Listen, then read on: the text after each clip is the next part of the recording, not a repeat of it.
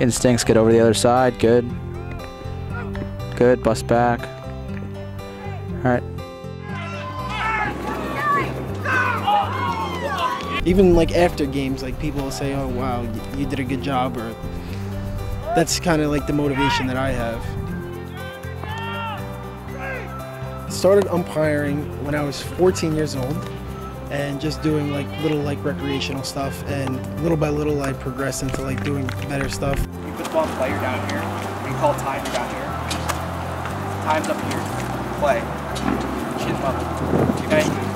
Your strike call is here. Just a tiny bit up. I played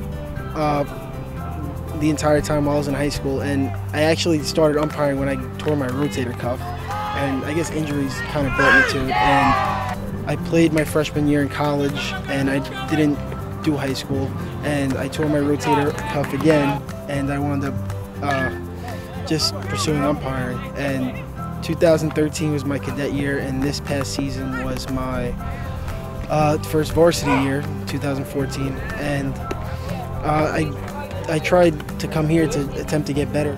This is awesome. Place the runners.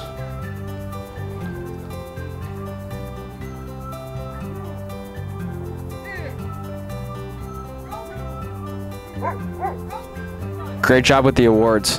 Outstanding judgment. When you award the bases, verbalize the actual award. So instead of saying you here, make sure that you're saying you score, so that the runner knows to score, and that the runner from first base gets third. So you would say you score, you third. Okay, so in your stance, ball gets hit to wherever. Left field. Okay, left field, you're going straight this way.